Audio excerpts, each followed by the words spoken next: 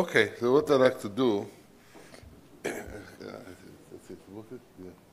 Okay, what I'd like to do is to speak about some of my work on the economic of supply chain.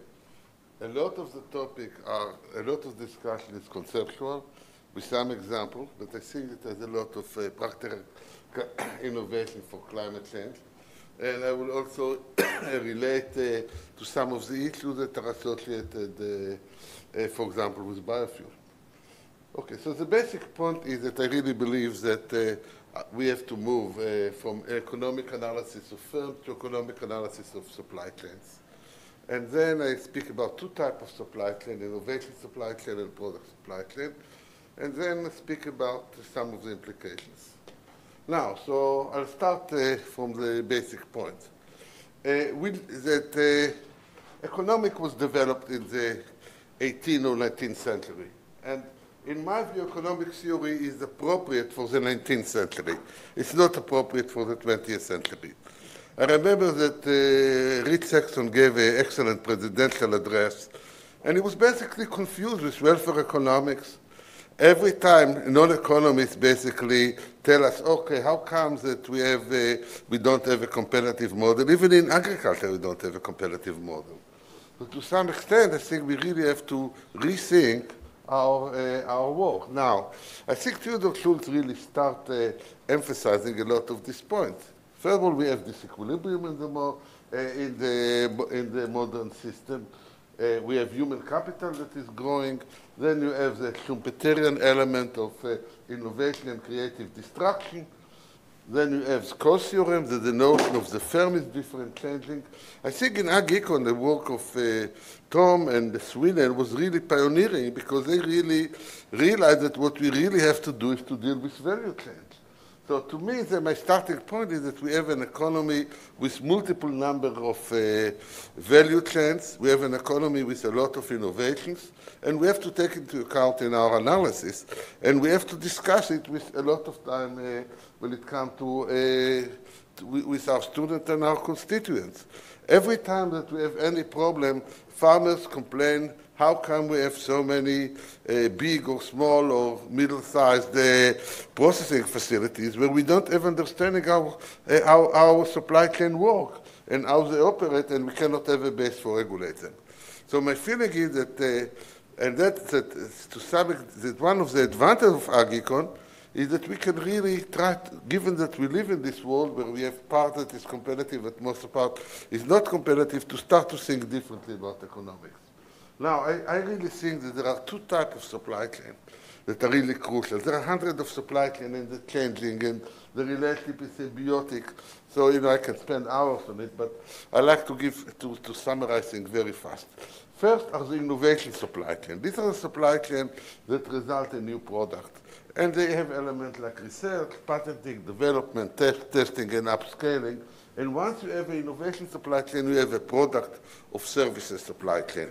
And all these products are changing, and the relationship is symbiotic, and the system evolves. Yes. So if I look at the innovation supply chain, so you really have several stages: the discovery, the development, the commercialization, and the marketing. And you have the division of labor between universities, startups, and multinationals. And in countries that you don't have these things, so to some extent in many developing countries, it's really problematic. Now, and universities now change. They have offices of technology transfer. A lot of professors become entrepreneurs. I know that 20 years ago, when every time that the professor started the company, we have a demonstration in Berkeley. Now, Berkeley basically is the university that have mostly businessmen that also teach. Hauser is not an exception, he's becoming the rule. Unfortunately, I'm the exception. So to some, and the same is true even in the Midwestern University. So to some extent, this is changing, and it's not all over the world.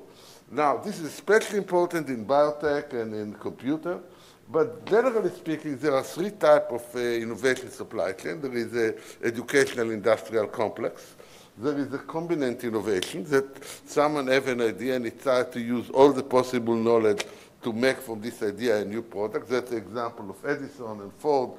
They really took advantage of it. And then there is what is called relentless innovation, which means that the company has a product and it all the time upgrade the supply chain in order to move forward. You see what happened, for example, in a cell phone. When you start a company, when you have a company that doesn't innovate all the time, they go out of business. So Motorola is out and Apple is in. And then there is something that I call pivoting, and that you have a supply chain and suddenly you have an obstacle and you move forward. That's what happened during the pandemic.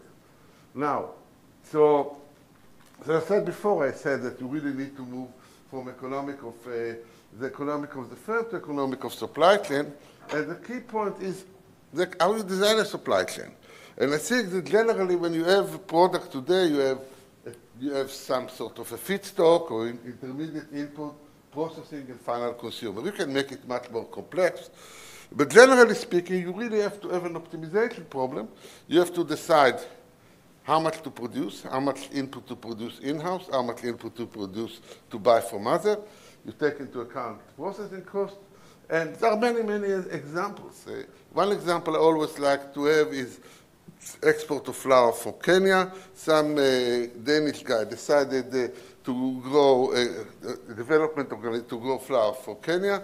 First, they developed some airport with a processing facility and developed the production facility. And later on, the supply chain grew up. Some of it is done by the entrepreneur, the other is done by other. Supermarket, it's the same thing. They have generic and they have other products.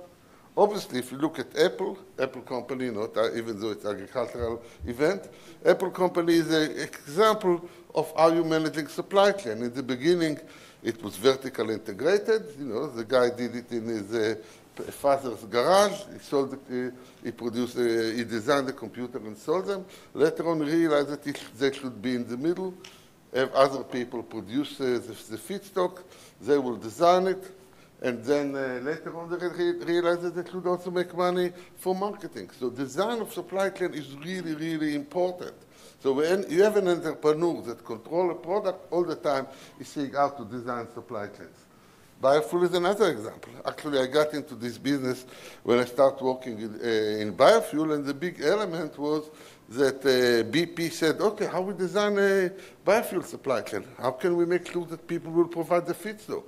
And I look at the biofuel in Brazil and the US. In the US, people developed cooperatives that were processing corn from farmers.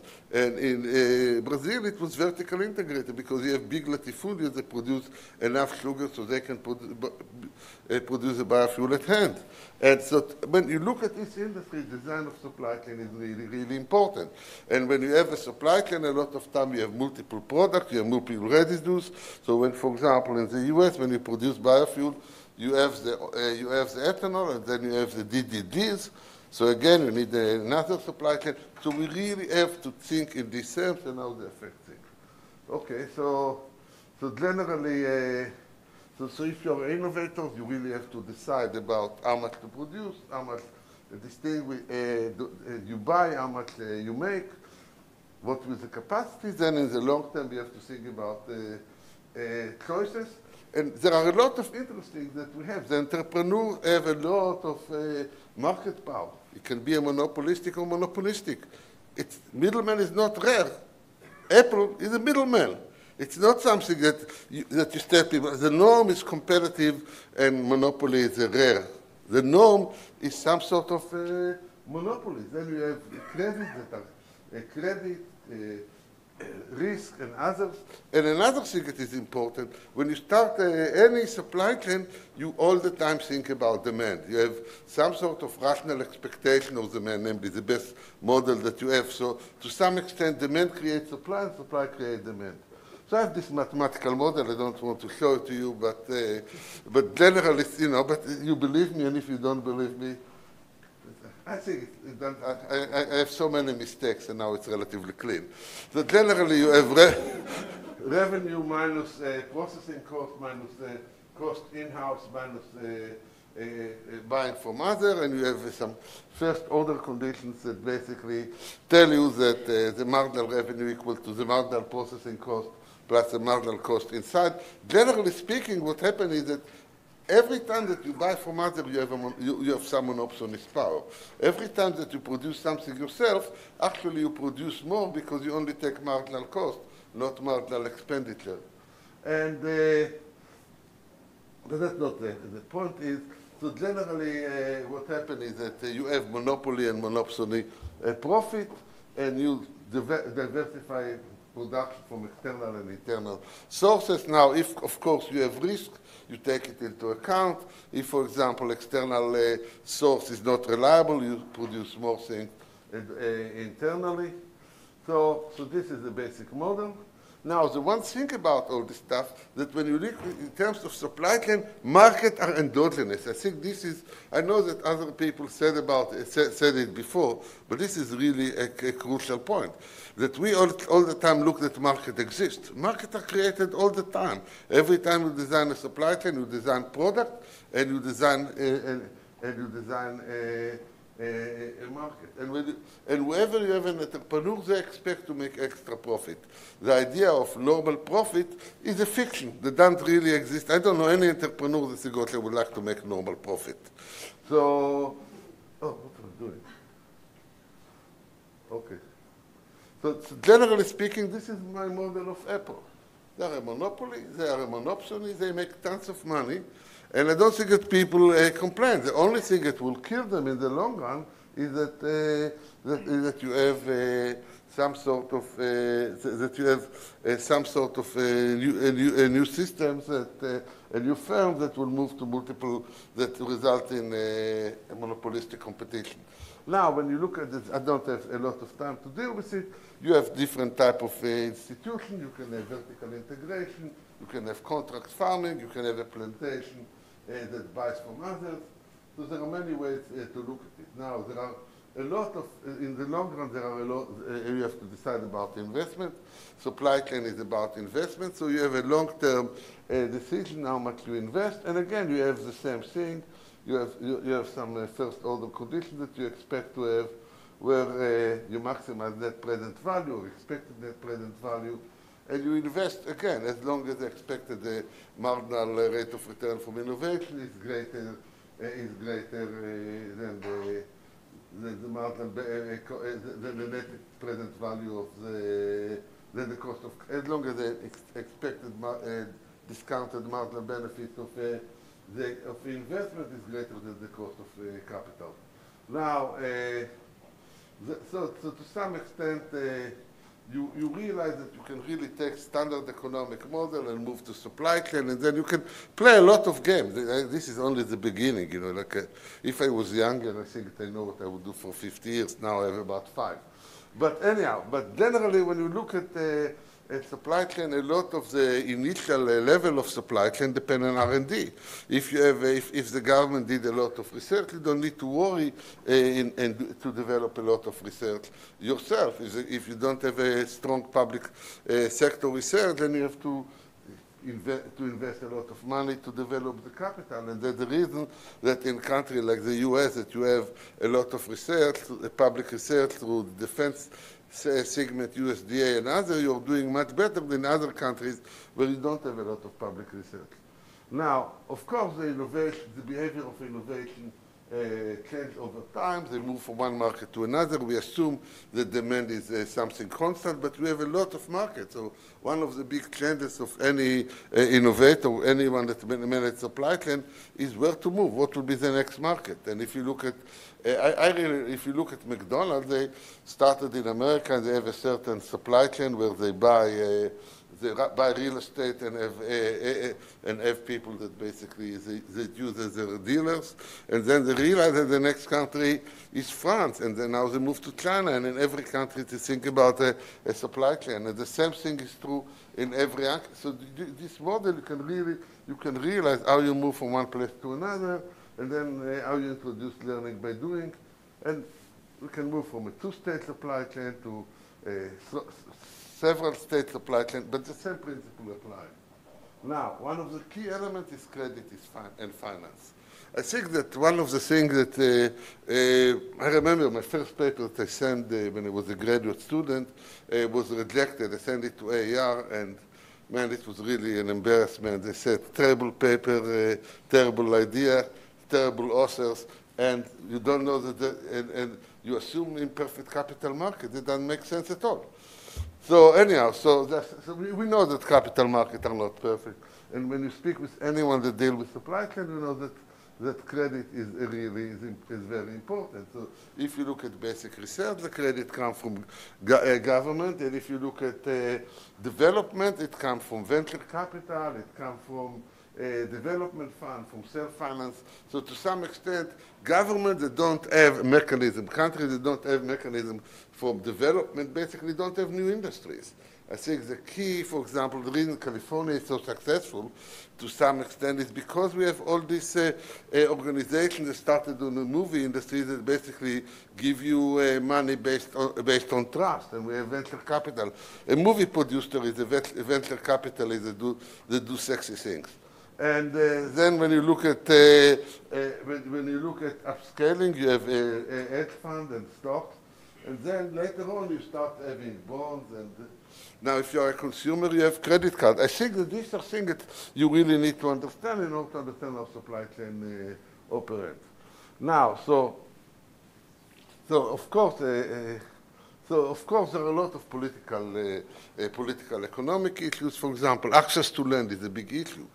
Someone wouldn't go to Brazil to do a lot of stuff because he has limited access to land. So if, for example, you're allowed to have 50% access to land, you will go there. If you understand what China is doing in Africa, part of it is political economy, but part of it because they have much more access. Then you have issues of accommodation to stand of environmental issues. I don't want that topic all by itself. What's going on here? Gosh. I don't know. I don't know why it refused to move. Oh, okay. Okay, so supply chain evolves. Another thing is the notion of pivoting. When every time that you have a crisis, you have to modify supply chain. You saw it in the pandemic.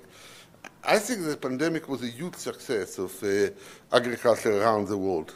I think given with things that with the fact that you basically have social distancing and people stay home and got stuck, and the fact that we were able to feed most of the people in the world and the number of reduction in food security was minimal is incredible because supply chain pivoted. Almost all over the world, we have a paper, you can see that people suddenly digitize their supply chain. So a lot of time you have an innovation, it's like the Dixit and Pindeck model, that is there for a while, and then when the moment occurs, people adopt it very fast. So to some extent, people say, gosh, well, why don't people adopt GMO?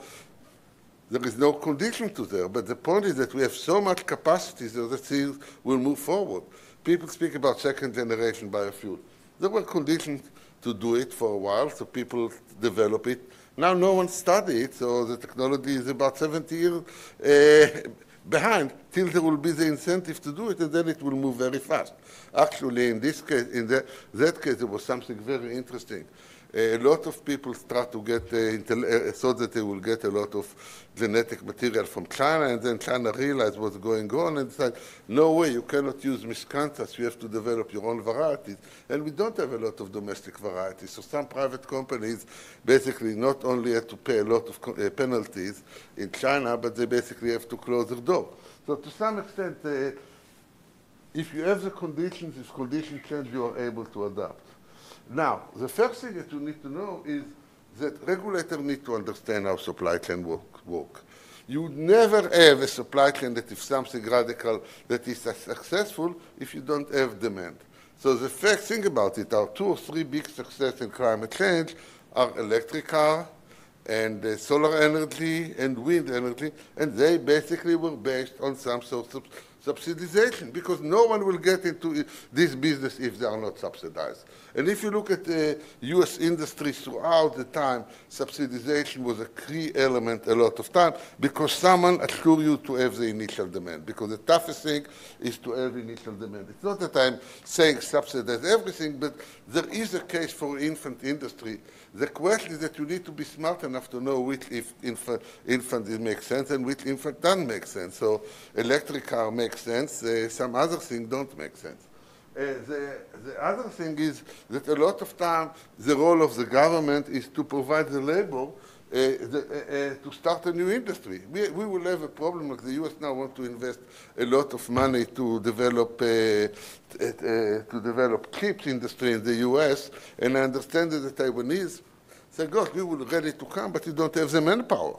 And I think one of the biggest problems in the U.S. today is that we are really complaining about the rest of the world, but we have an uneducated manpower in many areas that we cannot compete in some areas. So we really have to realize it.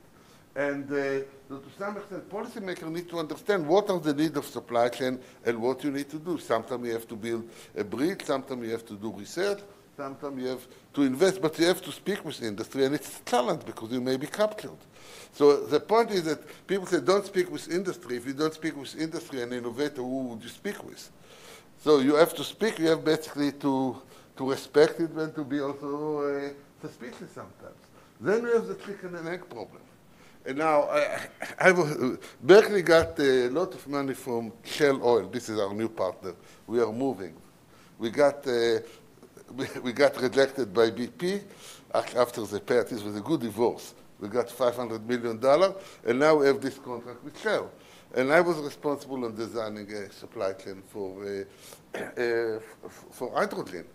And at the end, the price of oil went down, so decided not to do it. Now, Toyota will do it. But the key point that I want to make is that when you look at designing a supply chain of hydrogen, it's a huge problem. You have to find a way to produce hydrogen. You have to find a way to develop a hydrogen pipeline. You have to find a way to have equipment to produce, to use hydrogen. So you need to develop an alliance. So there is an alliance between Toyota and Shell and other companies to do the hydrogen. Now, when you look, for example, I'm not a big, I think that hydrogen has its limitation. I actually think that biofuel will have still huge potential in the long run when it comes to truck. It's not clear that batteries will be so great with truck. And if you are able to increase productivity of soybean, and people now can increase, there are innovations that increase the efficiency of photosynthesis, you may be able to produce trucks that will rely on biofuel. So to some extent, there is a chicken and egg problem that is really quite important. Another thing, people now speak about sequestration by plants or algae. These are great ideas, but you need to develop a supply chain. You need to develop, first of all, the research. Once you identify one or two home run production products that you can do, then you need to upscale it. So again, it's a combination of public and private collaboration. Now, no one will do it if there is no some sort of a price for carbon. Now, on the other hand, there is an interesting supply chain that most of you haven't heard about, which is a supply chain using worms to produce protein. And the reason that you need a worm to produce protein is because you have a huge problem of fish meal, and you have a protein sorted throughout the market. So people now develop supply chain, and then again, suddenly when you have a supply chain, the biggest problem is regulation. If it will take you 5 years, if within 3 years you know that the product is okay, man, you go into it. If it will be 10 years, you don't go into it. So what I'm doing a lot of time, people ask me, can you do analysis? I say, okay. The rate of return is inversely related to the time of approval. So a lot of time as economists, we don't really look at this type of problem. Actually, what economists do now, they become a historian and they do all this rigorous empirical analysis to discover what we knew before. But no, that's the state of economics today, you know, and you get a lot of money from Gates to do it. But the reality is to understand exactly what's going on. You need to understand our supply and what are the big concerns. That's the reason I think that regulation are a real problem, and we need to understand what they are. What's going on here? Anyhow, I guess I went beyond my time. What? So anyhow, what's the time now? Okay, so I have about 2 or 3 minutes. So to some extent, I think that when we look at this notion of what's going on here? Okay. So then, now what happened is that more and more we will move to circularity. But the problem that Tom mentioned is that we use a lot of fertilizer, and now all the rivers and the lakes are contaminated. So you need to develop systems that will be able to reuse all this stuff. And I think circularity is not something that is infeasible technologically. It's something that is the issue of policy. You have to think how you develop some sort of policy that deal with some of this regulation. And again, it's an issue that in the US up to now we try to coddle the ag sector. It's something you may need to have a chicken and stick. But again, you really need to understand how supply chain work. What would you do with the residue? How can you use them? And we need also, the other thing we need to do, we need to start using life cycle analysis. I know that it has a lot of flaws, but engineers are using it, and you need to find a way to use it in terms of economics. So I think this is something that is really important, and one of the main advantages of Ag-Econ department is they have people that do life cycle analysis, while economists told me that it's a stupid idea and no one should use it. It exists in reality, and it's very important. So again, environmental regulation, you need to understand how supply chain works. For example, when it comes to regulation of dairy product, you have to regulate both Tyson, the design how the chicken system or dairy system work, and the farmers, or the contractor that grows the chicken or the beef. But rather than to have a system that one party or another is liable. So again, you need to understand our supply chain in order to have environmental regulations that are reasonable. And supply chain are not only limited to businesses. If you look at water is a supply chain. And the way that you assign property right and regulation and liability affect how the water system operates. So to some extent, I think to be effective, we need to be multidisciplinary. You need to know how things work. We need to understand how supply chain operate. And we need to know some detail. It's not generic modeling. You need to understand different innovation systems, different technological systems, what type of changes, what type of supply chain are there, how do finance and risk interact with supply chain. And by doing it, I think we can really meet in my view, our biggest challenge, the opportunity as a professor, the profession, to be an integrating discipline, to take data from a lot of other disciplines and to put it together to have some sort of ability to generate a commercial enterprise that will solve problems, rather than to be a little bit of a discipline on the side. Okay, that's it. Thanks.